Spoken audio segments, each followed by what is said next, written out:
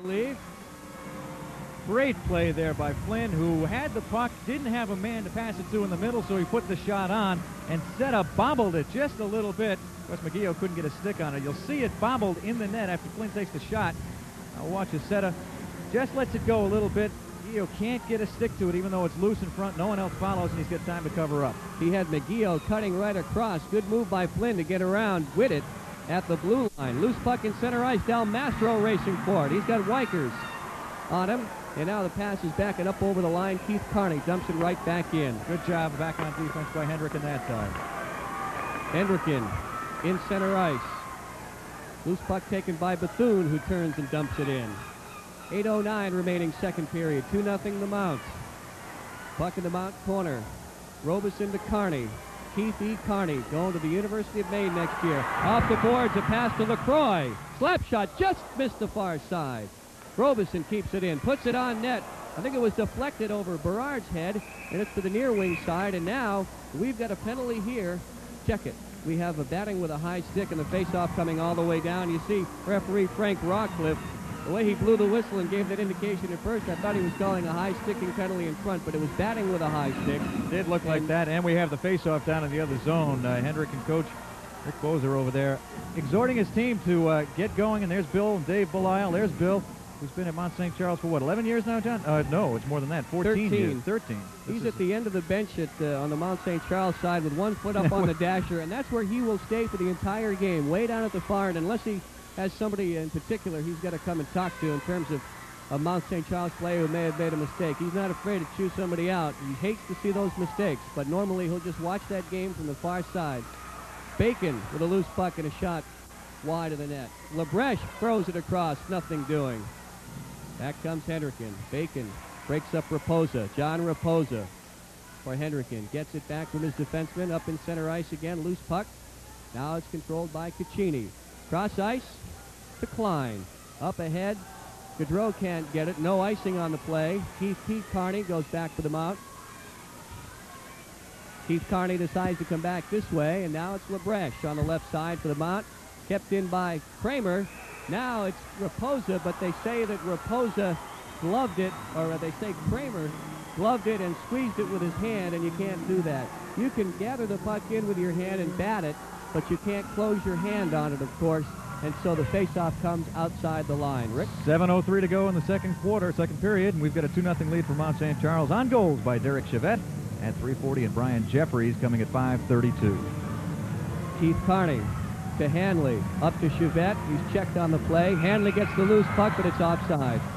Yeah, trying to sneak in there on the left wing. We had a couple of skaters for Mount St. Charles. Actually, that offside forced very nicely by the defense of Hendricken. Now, Hendricken's got to buckle down here, at least get some more offensive opportunities for themselves without giving up the defense. That's what's happened. I think they pressed a little bit, trying to get the good shots on net, and that's allowed Mount St. Charles the opportunities. Mark McGeough for Hendricken. Checked on the play by Rodolfi. Now a loose puck collected by Hanley. Tries to get it to Chevette, but it's broken up by Omicelli. Chevette gets it back. Back to Robeson for the Mount. Robeson skates it up, fires it in. Saved by Berard. Didn't handle it the way he wanted it to.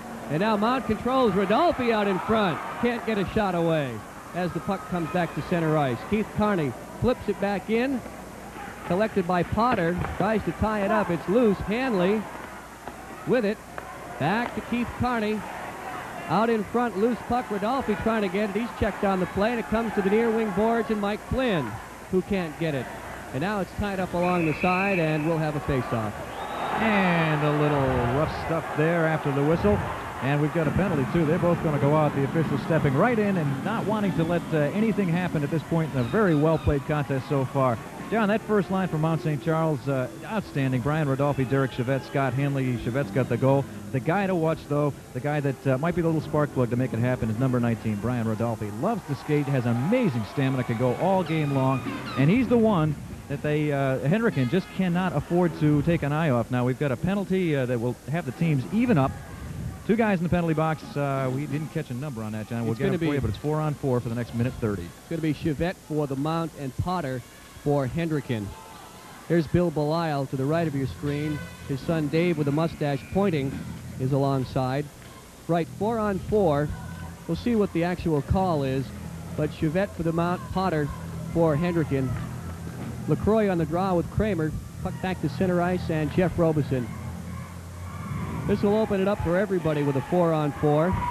Back on it is Gaudreau, who's playing defense in this situation now. Over to Gaudreau on the near wing boards. He takes it back behind his own goal. Klein with it to Gaudreau.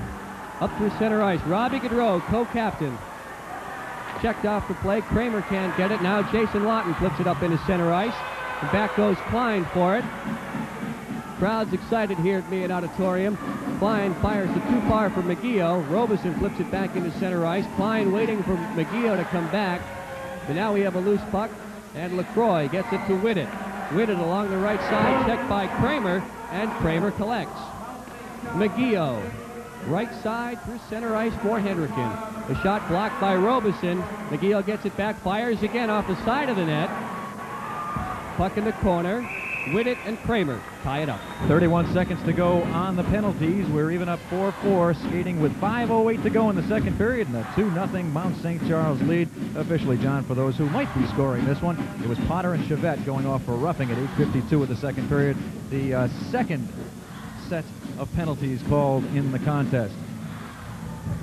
Crowd enjoying the game as it's tough for the players, but I think some of the fans take this a little bit seriously themselves as the intensity has built and built and built, and it's all going to end today.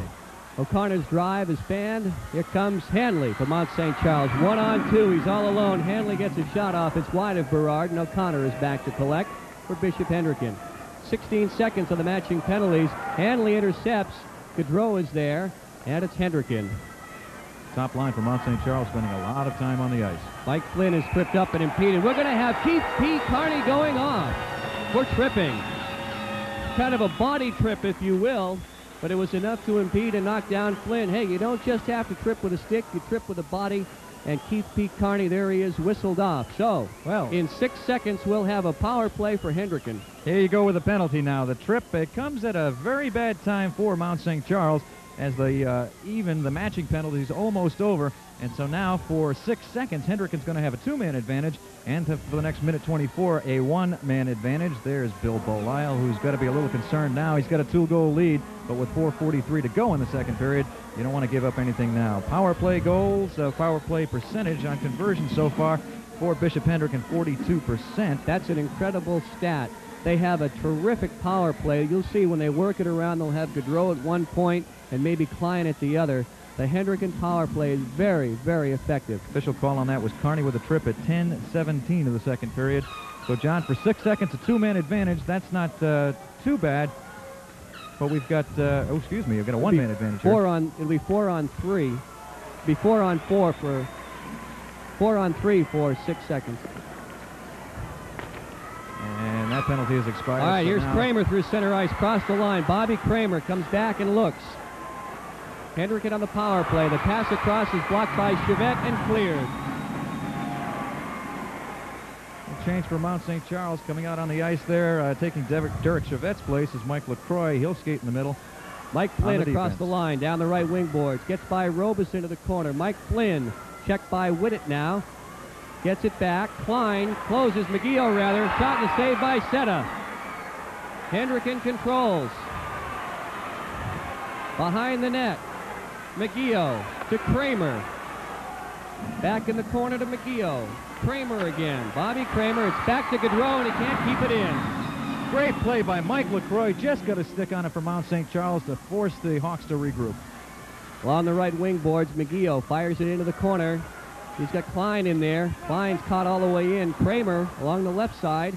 He falls on it.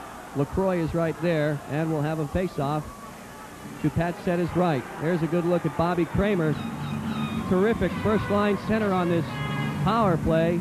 He's going to be going to Providence College next year, and I'm sure Coach Mike McShane of the Friars is very glad about that. In fact, Jeff Robeson of the Mount will also be going to Providence College. This is where the discipline comes in. 3:36 to go in the period, 23 seconds to go on the penalty. Or initially there, John, they had whistled the faceoff outside the line. Now they're bringing it back into the left circle. Well, I'm surprised here because really it was Kramer who fell on it.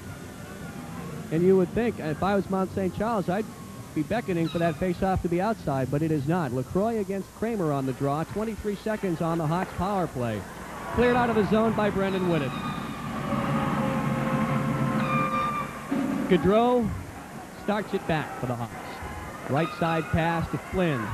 Mike Flynn, one-on-one with Robeson. Flynn controls, brings it across, down to McGeough in the corner, brings it back out, tries to see Kramer. The pass did not connect. They're all even now as Keith P. Carney's penalty is successfully killed off by the Mount, and we've got an icing call, and with 3:08 remaining second period, the Mount St. Charles crowd on their feet, congratulating the Mounties for killing off the penalty. The Mount crowd knows that the Hawks power play is very, very effective, and so 3:08 remaining, Rick's second period, 2-0 the Mount. Oh, what a good chance there. Bobby Kramer just couldn't get a stick to the puck as he had an opportunity. He's the senior co-captain, and as you said, he's going to Providence College, but he just couldn't hit it home. Perhaps if he was a left-hand shot, it would have been an easy goal, but he had it on the wrong side of the stick and couldn't flip it around to the backhand in time. Puck is tied up in the corner by Keith E. Carney. Here's Keith, number 6. He hurt his shoulder in game 2. He tried to play in Wednesday night's game. He played only a few shifts. He did not even go out in the overtimes, but he says he's much better and almost 100%. He is their, without a doubt, their best defenseman. Keith P. back to Keith E. Carney. Now Keith P. Back comes the Mount. Up ahead, here's Derek Chevette. Chevette closing, tries to get it to Hanley. Nice play by Omicelli to block the pass. Good back checking by Chris. Kevin Moreau up to Jackert, too far. Back for Keith P. Carney. To the other Carney. Hanley and O'Connor battle. And now Chevette comes in to help out. Loose puck back to Chevette now. Rodolfi left side for the Mount. Back to Chevette, to Hanley. Can't connect. Good work in front by the Mount to get back by O'Connor. Here's Moreau. Poke checked away by Keith Carney. Back over the line and back in, and it's